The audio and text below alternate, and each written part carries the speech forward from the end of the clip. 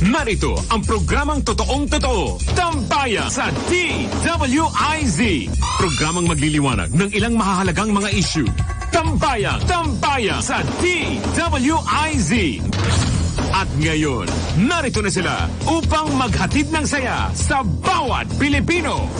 Sa programang Tambayan sa DWIZ.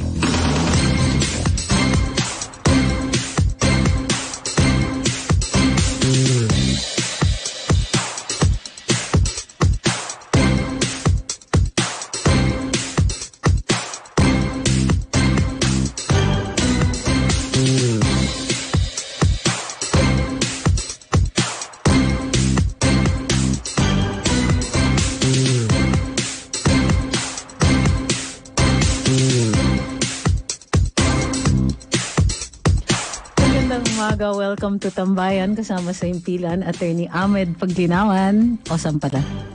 Okay, and sa ating linya, Mr. Kits Barha. Kits? Hey! Nasaan ka na? Hello mga Tambayers! Brother, saan ka? Saan, Etch? Hindi ako nakaabot. Sa gitna ka ng EDSA? Kasi sabi ko sa'yo, wag tapos kang... sa may Amit traffic and then I just came from a meeting kaya medyo natagalan ako. Sorry talaga. Right. Pero pasensya na. Kaya ka natagalan dahil naliligo-ligo ka pa. Huwag na kasi na yung ligo na ganyan. Saya naman. Hindi naman. Hindi ka kinaligo. Hindi ako naligo. Walang ganyanan kasi. Very good. Hindi ako Ganon. Okay, lumapit ka sa phone mo kasi we're going to be talking today about Philippine offshore gaming operations. What about favorite topic? Yun. Sige nga, anyari. Sige nga, anong alam natin dyan? Anong alam mo sa Pogos, Kids? Pogos. Medyo marami. Alam naman natin yung Pogo. Hindi ko alam. Alam naman natin online gambling yan for foreigners. Di ba? But they usually, ang Pogo, yung mga games na is like take poker, blackjack, roulette, and behind this is just the mga tech support. Yan yung mga Chinese na ini-employ nila from China. So basically, hindi pala Pilipino ang mga empleyado niyan dito? No, it's a small percentage lang ng Filipinos eh. Alright. So, usually yung mga banda management and all that. No, the reason bakit, Kids, na Chinese nationals ang na-employ dito? Well, actually, maraming reasons why. Number one is very comfortable kasi the owners of these are Chinese also. And they're comfortable of hiring syempre Chinese rin, no? Wala naman ginawang restrictions ang ang pagcore dito that they have to hire or may qualification that they have to hire Filipinos. Hindi. So, nasa labor code kasi yun. Nasa labor code kasi yan, but it depends on the contract. Yeah. Ang kontrata nila with the Philippine government. Ang rule kasi, general rule dun sa National Labor Code is, if the job cannot be done by a local. So in this case, kailangan kasi nila Chinese speaking and Chinese colloquial. Usually yung Mandarin na colloquial, which is basically the street talk.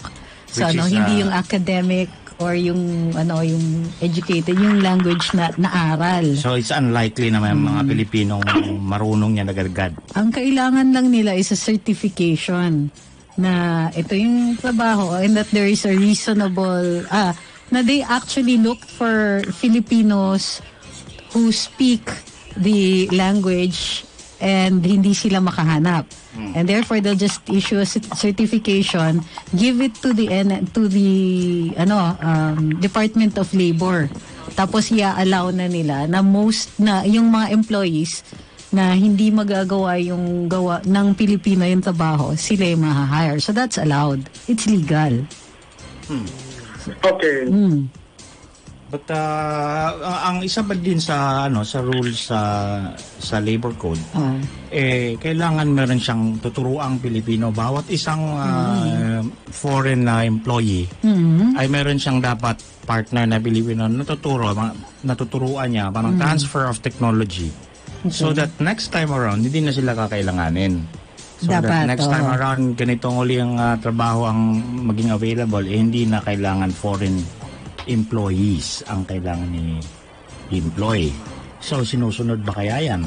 That means, what is the technology that you transfer? Ang reason kung bakit sila hinahire is language. Well, language is a part of that. So, I suppose... May question lang ako. I'm sorry to butt in, no? We don't need so much interaction with those in China, because we basically have these are all virtual. So, basically, ang nangyayari dito, tech support lang dyan, tapos they don't communicate every time kasi betting na lang yan eh. So, kumbaga, pupunta ka ng casino, correct me if I'm wrong, may mga slot machine, parang ganun lang yun. So, you play and play and play, and then, hindi mo masyadong kinakausap. Sila parang tech support? Na tinatawagan sila? Yes, may problema siguro na ganyan, saka na lang mag-uusap. But otherwise, pustahan lang, yun nga hindi naman kailangan na nagsasalita yung mga yan. Hindi, malabo na every time may bet, you bet no. Because ang nangyari, there's a virtual parang dealer. And then parang, okay, I'll deal cards, ganun lang yun, ganun. And hindi naman nagsasalita sila na, I will deal the cards, gano'n. It's a program.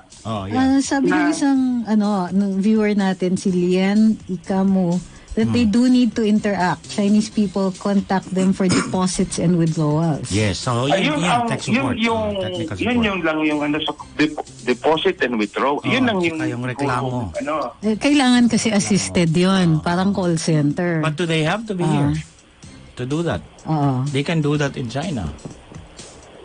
Di ba? But, no, they can't do it in China because it's illegal in China. The answering of telephone calls for problems? The gambling. I don't think so. The gambling. So all industries related to the gambling, bawal. So that's why it's all here. So it's illegal in China, but here it's legal. So even kahit internet-based siya, in China even yung paggamit ng internet-based na gambling, heavily restricted siya. But may VPN nakakaano pa rin sila, nakakalusot pa rin sila. Maraming issues dito sa Pogos ngayon. Yes, but ano ang isang malaking problema na umi-impact sa taong bayan agad-agad? Yun yung first level na problema. Bakit sa tingin mo? Anong problema nito? Problema sa bayan, anong kundabi nyo?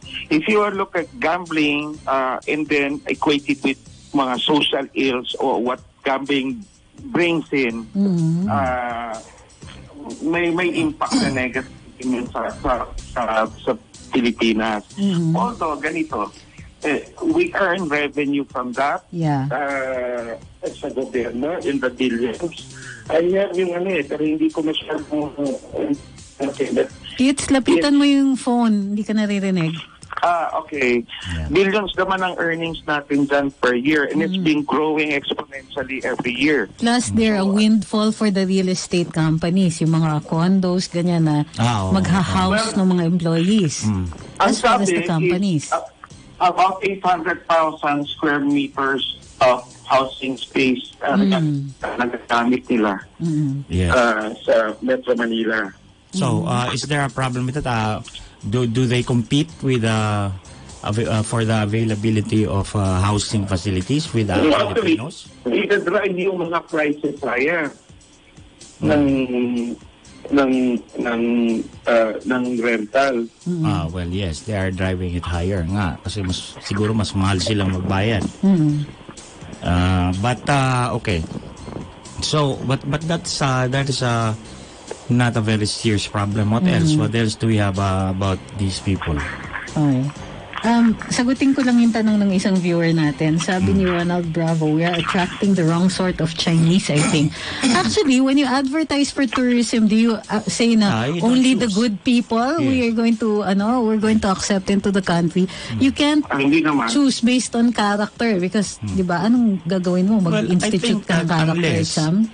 Unless you're advertising for criminal elements. Ayan. Unless may ebidensya tayo na each Chinese person who is here working with a pogo is a criminal or a wanted criminal or a convicted criminal, really, we can't do anything about that except when they're being here, their interaction with other people, with Filipinos and other citizens or nationalities, magkakaroon ng social problem. Is there such a thing? Are we seeing that in actual evidence?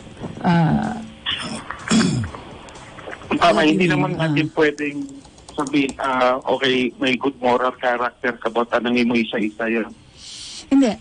May issue ang China. The Chinese ambassador na sa atin, during a meeting we had with him, said that they're very, very concerned about yung mga Chinese who are illegally leaving China. Kasi sa China, kung meron kang kaso, kung merong concern sa'yo, they confiscate their passports para hindi sila magkakalat sa ibang bansa. But then we know that there's some na Chileanes nakakalusot went to China without such official papers. So that's also possible. They're very, very concerned about Chinese who are illegal. Somebody's not mine. Nag-echo ka? No, it's somebody else's. Ikaw yung nagsasalita doon. Yeah. Right. So yun yung in other words, China has issues with it, we have issues with it. So this is not about the problems that are raised in discussing pogos don't mean na this is not a race issue unless we make it one. So there's some people who actually make it one. Well, I don't think it is a race issue because I don't see anything, any connection between the race and their working with a gambling operation. Because if it is illegal, then it is illegal, no matter what race. And if it is legal, then it should be legal kahit na anong race. Pero I think that, sige, I will speculate dahil wala naman pala tayong nakikita. Is yung mga walang permits pala, kagaya nung sa meeting natin with a certain mayor of Metro Manila, na sabi niya na meron siyang walang mayor's permit or yung sanitation. Yung si Mayor Joy. Kaya actually, si Mayor Joy said na may pinasara siya na pogo operations in Quezon City dahil wala nga silang mayor's permit. So yung mga ganun will become issues. What they do, kumbaga, you compel them to obey the rules or the laws. Ang isang concern, of course, ay the social costs. Any group of people, pag marami sila, tapos group by ethnicity, hindi sila pinapa-assimilate, hindi sila ini-encourage to assimilate with the locals. They tend to keep together and then share the ignorance. Like they don't know what local practices are, what local customs are. And then if they insist on speaking Chinese, syempre it makes the locals uncomfortable. Tapos natural yung mga friction dyan sa mga tao because natural yan and that's nothing to do with race. But that's something to do with the dynamics of culture and social groupings. So, kahit nasaan naman yan. Kahit na pumunta kang Bicol at grupo mga Bisaya doon, mababad trip din yung mga Bicolano. Ganon din. May mga experience ako. Sorry to sige. Go. The culture of Chinese. Ibang-iba talaga sa Filipinos. Okay? How? Sometimes we think of them as yung mga bruto. Ako yung mga Chinese pangsilan siya medyo matas-mas talaga yung mga boses na So, there's a big difference sa culture. It's mobile ka ba? In and out ka? Mobile. Okay. Sige. Hindi naririnig. Nawawala. Nag-in and out kayo, fading in and out. Yan, go. Okay. Sige. Okay. Yan, okay na. Alright. Okay. Sige. But anywhere they are, anyway, if this operation, say for example, we brought it to Greece or anywhere in Dubai, ganon pa rin ang ugali, and even Filipinos who are there, nagugrupo-grupo din yan. Sa Amerika, meron silang isang park doon, hindi pa na Singapore. May park sila doon, sila lang din. And pagka Sunday, pagka day off. And again, that is not unique to Chinese. Yes. That always happens when there is a grouping of foreigners in a place where they're going to that place is for the very purpose of seeing other Filipinos. Similar situations na nagtatrabaho din as domestic help or ganyan. So pagka marami kasing tao, the locals will makikita nila the difference of culture. Especially na hindi naman yan sila namamasyal dyan. Pumupunta talaga yan sa dyan para kumain, sama-sama sila sa park. Ang mga locals hindi kumakain sa park, kumakain sa restaurant. So, di ba makikita mo kaagad na something is off here. And that would, even Filipinos are making derisive comments about their fellow Filipinos who are in Singapore when they do that in this near this certain mall. Pero yun nga, para sa akin, even if the Americans were here, ganon din naman ang gagawin nila. Pero dapat wasakin natin yung ganyan. Ibig sabihin, it should be part of the government's obligation here to tell these people na huwag niyo masyadong gawin yan dahil you will start conflict at saka magugulpi kayo dito niyan. Masasaktan kayo. Tama kasi, I've been out of the country for 18 years, no? I've been in Guam. And ano doon kasi, normal na yan sa tao na you group based on where you came from, yung Filipino, Chinese, Korean, Japanese, they do that. Hindi naman, kasi mas komportable ito sa kababayan mo eh. So, ang ano lang dyan, ang kagandahan ng kasi doon sa na-assimilate yung lahat sa isang lugar, yung cultures, assimilated sila, even doon sa local customs. So, medyo matahimik. So, walang masyadong si insect na to, si Chinese na to, racist yan, walang ganunan doon. So because it's a little bit open and then there is respect between ethnicities, no? So, ang ano lang dito kasi, medyo ganun din naman tayo dito sa Pilipinas, iba. So, territory natin ito. So, ganito yung treatment natin sa kanila kasi they're taking our jobs, mga ganun. But there is one thing na taking our jobs, okay. Sisisi yung Pilipino. Hindi ito fault ng mga Chinese na workers. Because these Chinese workers sa Pogo are earning about 80,000 to 130,000 a month. Wala pa dyan yung tawag dito. Gross yan? Malaki ba yan? Sweldo? Malaki. So, alright. But we don't know how to speak Mandarin. We don't know how to speak Hokkien. And wala naman tayo doon. So, dapat kasi may mga ibang tao na, hindi mo pwede sabihin na, mas mataas yung sweldo na kasi sa amin. No, hindi naman sila part ng, there's a special, what you call regulations for that because those are specialized. Special employees sila eh. Correct. So, diba? Yun na nga may ilang OFWs na nag-raise ng point na how can you complain about yung mga foreign workers dito where Filipinos constitute one of the largest populations who are foreign workers somewhere else. Exactly. So treat them the way you want to be treated. Yes. But but again, there is a problem because there is this conflict because these are there is this really just regular mistrust for foreigners, especially when we say especially about the Chinese, that is already racist.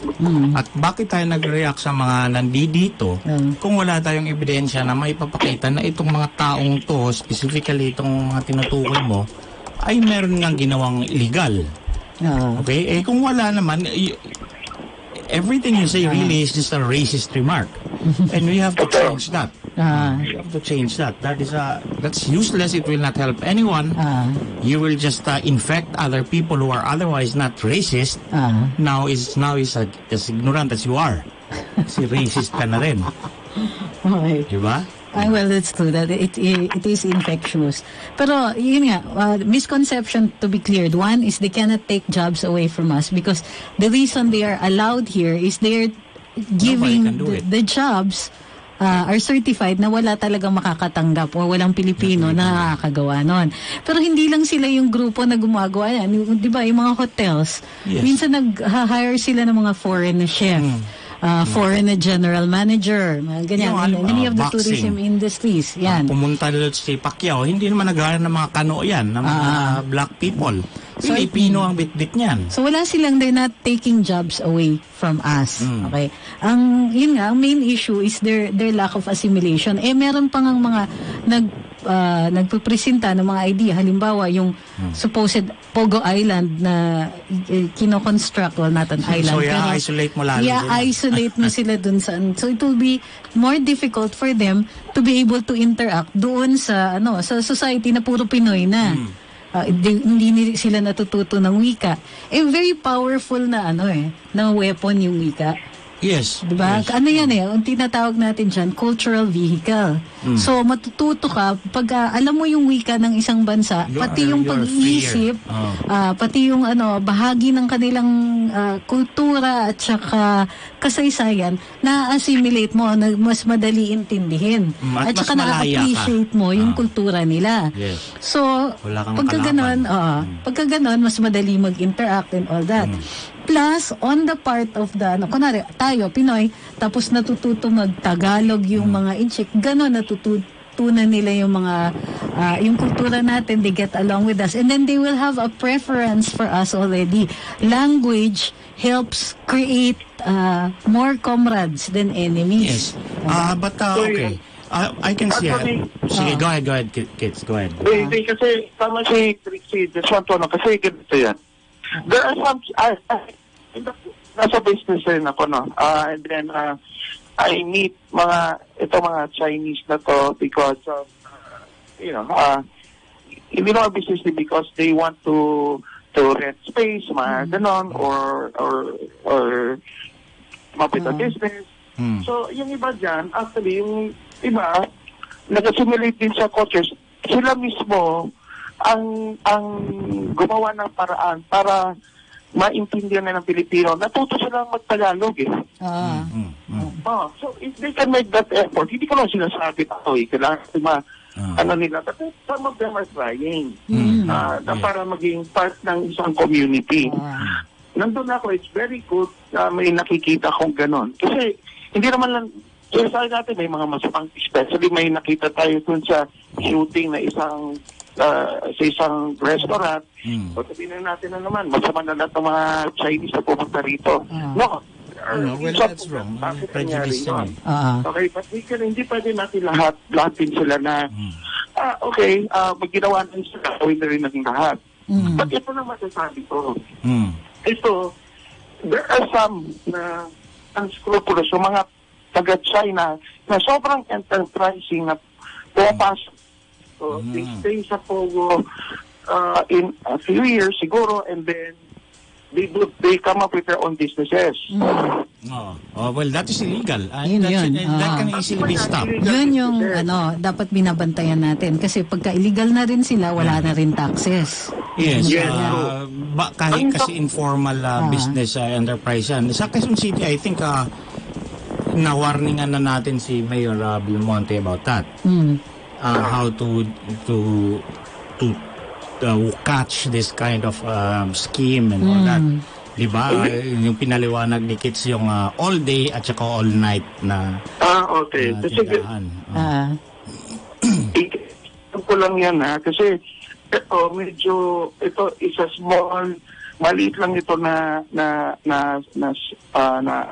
sample sa mga nangyayari. Maliit na tindahan, binili ng Chinese, all day yung dati, yung pagkakuha nila, naging all day and all night yung pangalan. Okay, katapat niya mini-stop. Nagsara mini-stop. Bakit? Mas mura sila. mas mura sila. Ito, hindi dahil sa mas mura lang. Ang problema yung smuggled goods from China. Okay, let's see. Okay. Paano ba ang competition na sinasabi? Bakit nagsara ang mini-stop when what is being sold in that all-day and all-night store Are the same are things? Chinese things? Hindi, Ahmed, kasi ganito yun. May Coke, halimbawa na made in China, tapos may Coke kang binibili dito. Ang laki ng difference ang price. Okay? But are they the same Coke? Because Pero, in-import natin yan. O sila yung Sila nag-import. Were they how smuggled? What? Where does this come from? Kasi kung legally imported naman siya. Yung store na yon, pag pumasok ka doon, isama ko kayo, ha? Pag nakita nyo doon, masasak kayo. Kasi almost everything in the store, hindi mo na mabasa yung, because it's Chinese. Whether it's beverage, o mga chicheria, o mga ganon, yun. At Pero, saka mura. tingnan mo, ha? Bakit? Ang problema ko ganito. Marami tayong kababayan ng set up stores. Masyadong retail. Retail is a source of income ng maraming Pilipino. No question. Oh, yeah. Okay. So, But they are Isipin mo not na selling lang, Chinese pag things. pumasok mga to, and then naging kabuti yung mga to. Yun lang yung sinasabi ko. And then, merong smuggling of goods. Di ba mura sila? It doesn't necessarily mean kung Chinese goods yan, hindi na bibilin. Hindi. Pag nakita ng Pinoy, uy, ano yan? Lalo na pag mas mura. Masarap yata, mas mura to. Pag natikman, masarap. Hindi kasi ang Chinese goods, hindi naman masama yan. Masarap yan. Actually, hindi pa mga pagkain nila eh. Mga beverages lang. And they're at par sa mundo when it comes to food and beverages. Ngayon, ito, hindi nila kasalanan talaga. Well, kasalanan sila, napasok sila ng mga smuggled products. Kasalanan din ng part natin, dahil pinirmit natin, may karoon ng permis na ipasok itong produkto. Number one, isipin mo isang tindahan, sa katakot-takot, more than for example, 1,000 items. Paano nakalasot sa FDA yan kung magaligal yan? so what you're saying is their goods are illegal, they're smuggled. If they are smuggled goods, okay. If they are smuggled goods, there are agencies already in place for that. In other words, if let's assume that everything is equal and everything is doing its job, like all the agencies, all the custom people are watching the piers and everything, then there shouldn't be a problem because those things will be taxed. Meron yan silang customs duties. Tapos, they would be checked if they are safe for consumption ng FDA. Ganyan, di ba? Tapos, ang Pilipino, they would also understand na binibigyan tayo ng choice na tangkilikin ba natin ang Pilipino o ang Chinese goods. Isipin nyo, ang mga Pilipino, bumibili yan sa mga tingi-tinging tindahan ng dalawang pirasong bawang. Okay? Isang dahon ng laurel. Mga ganyan. Wala yung ganyan sa Chinese store. Maybe laurel meron. At saka yung mga ibang spices. But again, there is nothing that is immediately dangerous about this unless our laws are immediately violated at the moment of their entry here or at the moment they start their business. So they should also be made to follow all the rules and regulations of the enterprise para walang problema. So which reminds me na yun na nga, ang sinasabi ng BIR, if we collect taxes correctly from all the POGOs, it brings in $2 billion. Exactly. Dollars ba? Dollars per month. Right. So isipin mo, malaki yan. At kung ang perang yan ay kukurakutin din ng mga taga-BIR, mas malaki din ang dadating sa kanila. Hindi lumiit. Malaki din ang panglapat sa bulsa nila. Ibig sabihin, pero magbura, pero hindi pwede. Sorry, $8 billion a month. So it's good for 2 billion everyone. pala. 2 billion pesos per month. So 24 billion pesos in 1 year if they pay it correctly. Pero how do we ganito make sure that they pay it Trixie, correctly? Ahmed, Wow. hindi ba may na-report ng mga, there are 30 na illegal na pogos. Yeah. There's about 59 to 60 na Na pogo legal. na legally. operating. Legal. But yung kasi they don't want to pay taxes, gano'n. Ay, bubugin sila. Ngayon yung illegal na mga pogos.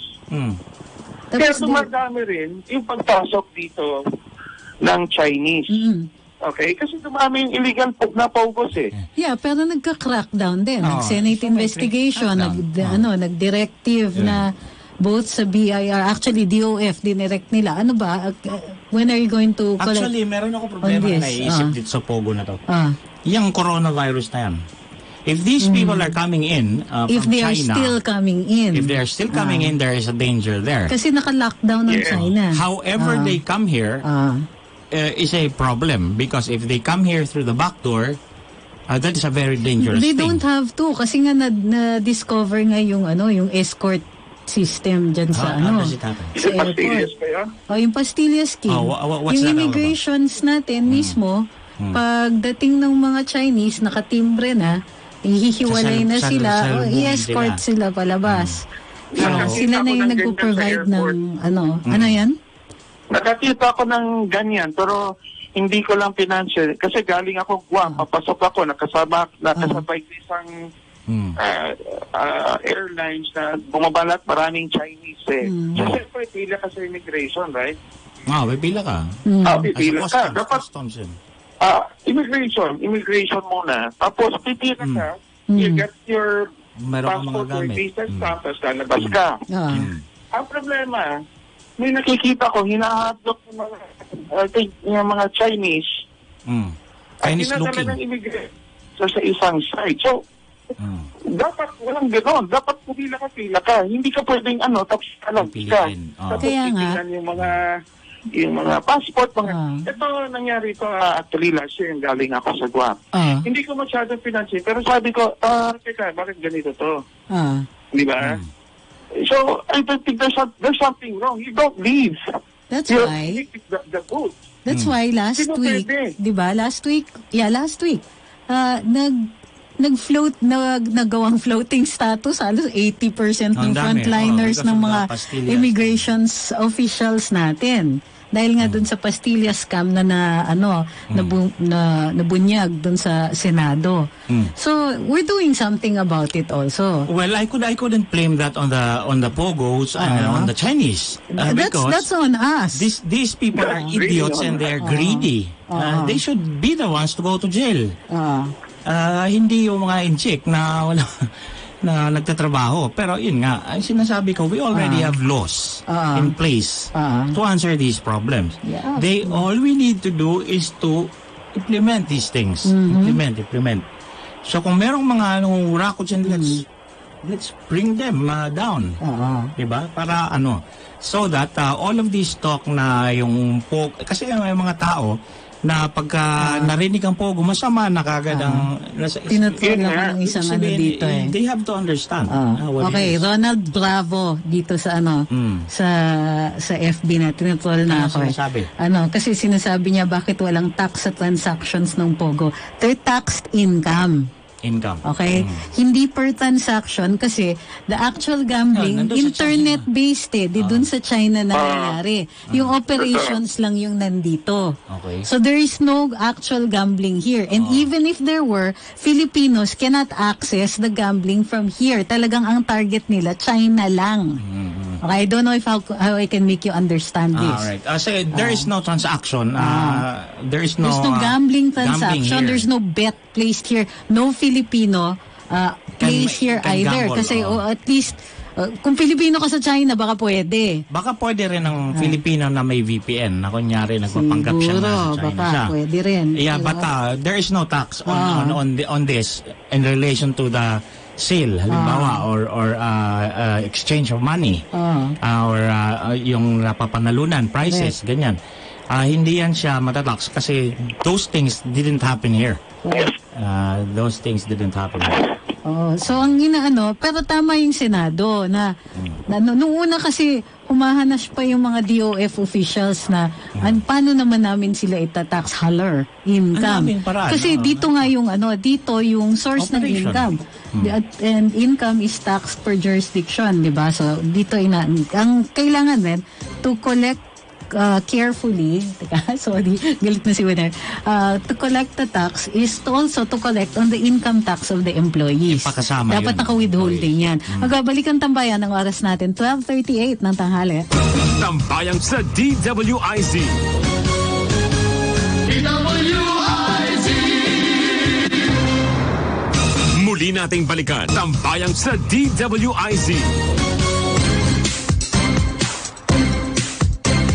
Nagbabalikan tambayan kasama pa rin sa himpilan Attorney Awesome Ahmed Paglinawan, Mr. Kits Barha nasa ating linya. Ako po si Trixie Cruz Angeles.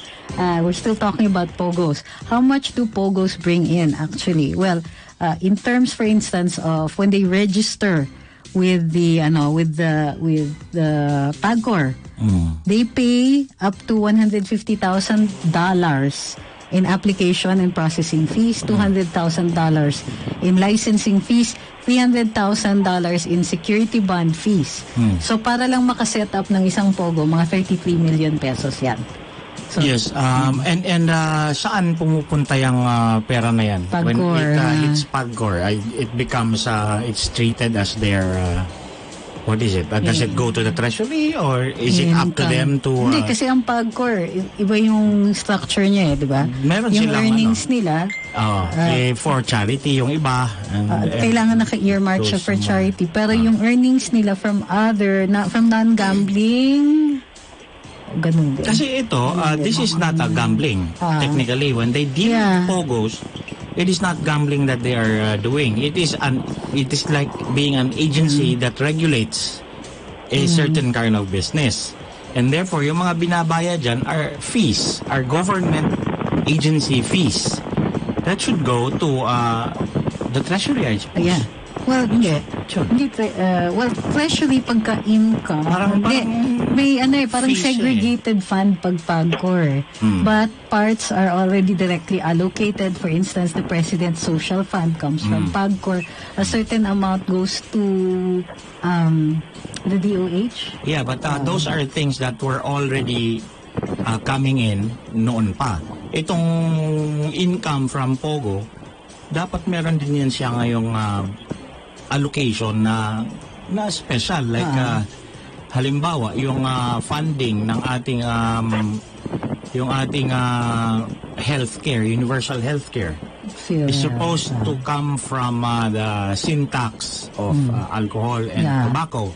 But since sobrang mahal na ng yose, wala nang bumibili ng yose, so wala nang sin tax. Self-defeating. So it's insane. How about itong pera dito sa Pogo na to, so that we can be more motivated to monitor these operations and the well-being of the people working there, so it will continue kasi it's funding our universal health care. That should be ano yan? Maganda yung Pogo because we earn revenue. So tama sinabi niya namin. That can fund social programs, universal healthcare, mga ganon. Pero may balita ko. Because China, na-restrict na sila doon sa Pogo, no? And I think parang binabraso na rin yung mga Pogo operators dito na to stop doing this kind of business. So, may chika doon sa labas. Ito.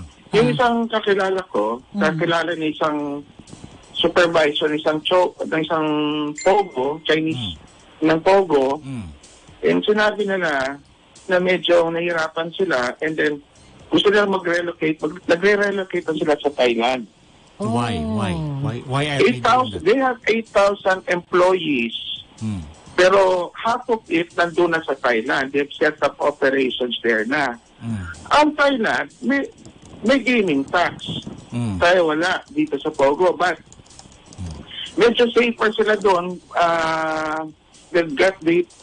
Okay lang mag-take sila ng chance doon kaysa dito. Parang ganun ang lumalabas. So some of the Pogos sinasabi are leading the Philippines. What's the reason why? Hotspot na to. Competition But din na, mas mura. the pressure of the Chinese government na to stop the operations. Kasi tulad ng coronavirus, walang ginagawa ang mga Chinese na sa loob ng bahay. What will they do? They'll play. Sugal siguro. Ang Chinese may sa gambling, ha? Well, I've seen them gamble in Taiwan and Guam. They're very, very high stakes mga yan. So they really take chances. Okay? And then, ang isa pa, aside from Thailand daw, these Chinese operators are looking at Myanmar. Good luck sa kanila doon dahil martial law doon. Actually, well, they have to contend with the generals there. Who knows? Punta yun, Sila ng mga general doon. But anyway, okay, the point is, it will always be a competition between nations or jurisdictions na may mas madaling ease of doing business rules and regulations. Dito sa atin, probably in the beginning, madali sigurong gawin para sa mga pogo operators na to because they can pay, they can bribe people. But because of the president na hindi mo rin malaman kung anong gagawin sa'yo pag nahuli ka, napagtanto na rin siguro nila na, sige, maskiyado na tayo dito. Mahirap na. Maskiyado na tayo, gawin tayong patis nitong taon to, something like that. So ano yung causes finally for leaving ng mga pogos? Competition? Dahil better yung rates doon sa... Saan ba't kids? Thailand? Thailand. Thailand, the reason, di naman they're competing, Thailand's competing with us in terms yung mga pogo. But it seems to me na parang target ng China ang Philippines. Kasi nga, close na sila ni Presidente. Almost here. And plus 30 na. So, I think China is taking a hit, okay, doon sa, again, it's outlawed there. So, ang nakafocus ay ang Philippines. Okay. Remember, ang China may problema din. Kasi ang ayaw nila is money to come out from China. Of course. In-outlaw nila yung gambling. Ano magagawa?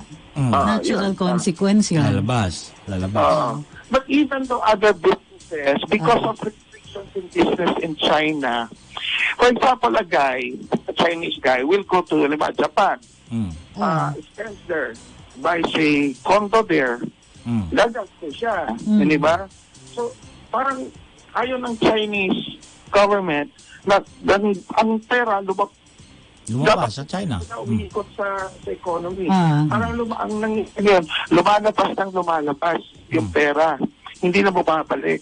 If you look at Taiwan, a small place, sa gitna ng island, may may isang malaking casino, Chinese owned. I think they spent $7 billion for that casino in the middle of the Pacific in a small island. So, palabas yung pera And yun din ang problema sa China. The money has to circulate inside China.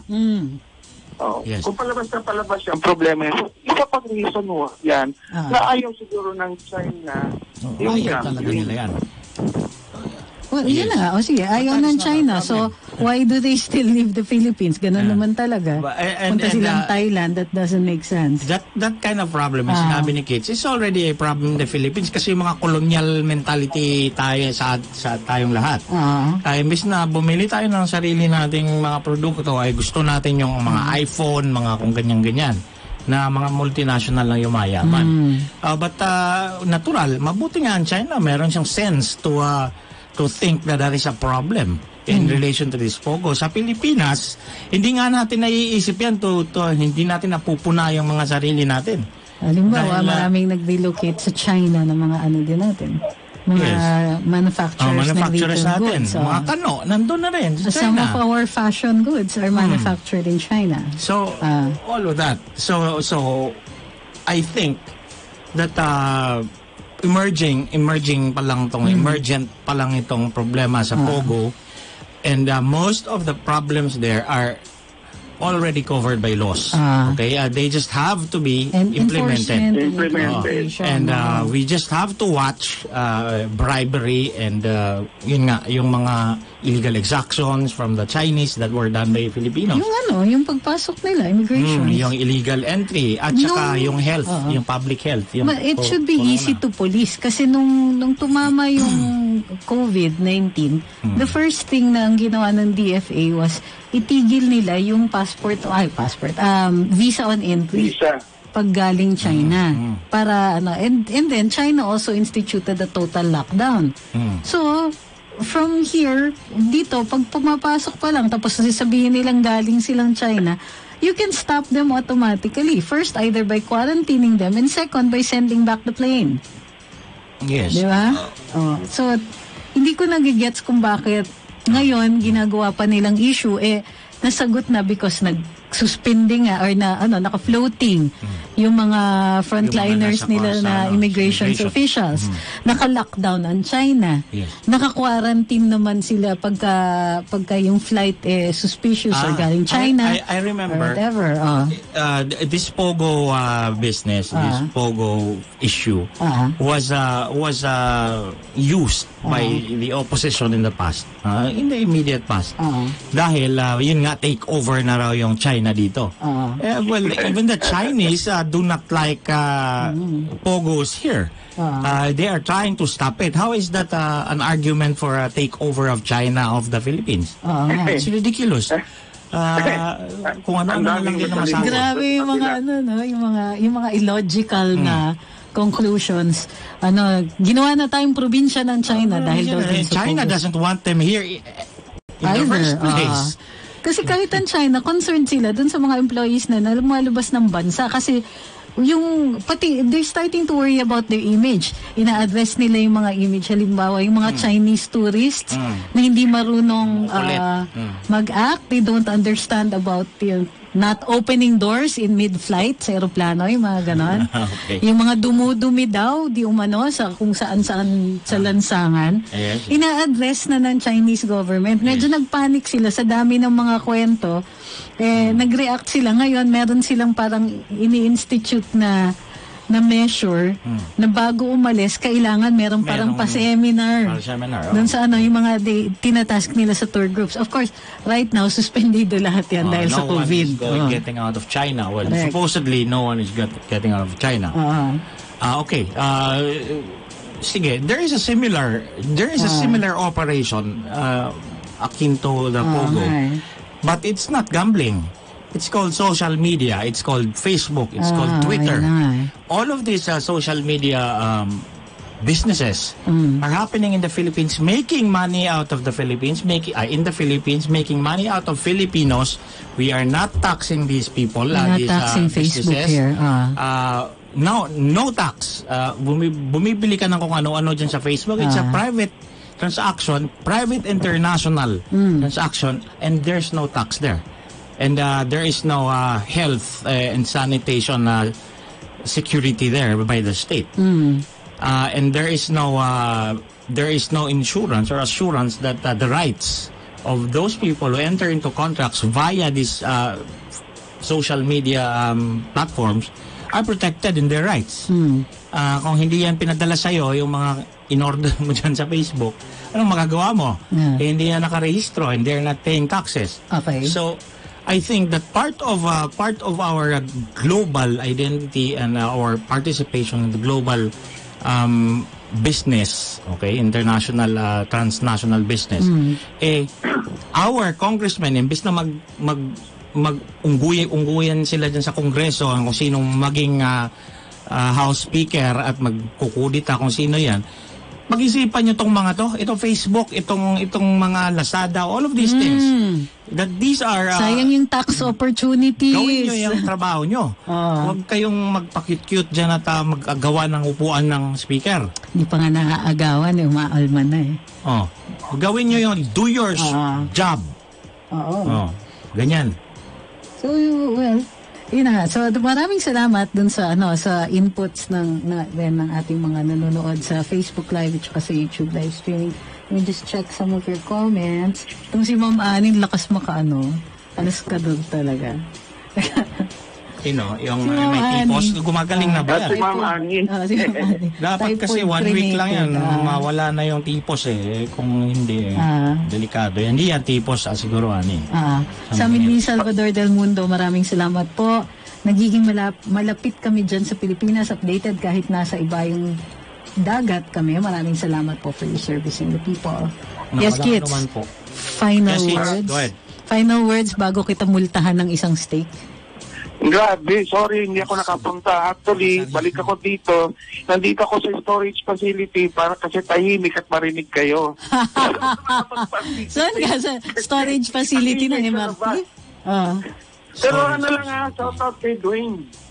Dwayne, Segador. What Dapat about mag-guest Gwen? ka Ano rin. nasa niya? Wala kang We inaalas. talk about your love life. Akala ko nasama sa hostage. Kayong gano'n. Baka nasama sa Tahimik pugo. na yung tao. Stage ang puso. Salamat sa pagsubaybay sa Tambayan. Kids, babay ka na sa audience. Salamat, brother. Maraming salamat sa pangkilik sa Tambayan. Pasensya na kayo. Bago pa lang ako. Pero maraming salamat sa lahat ng suporta. Defensive. Alright, kita-kits tayo dito, brother.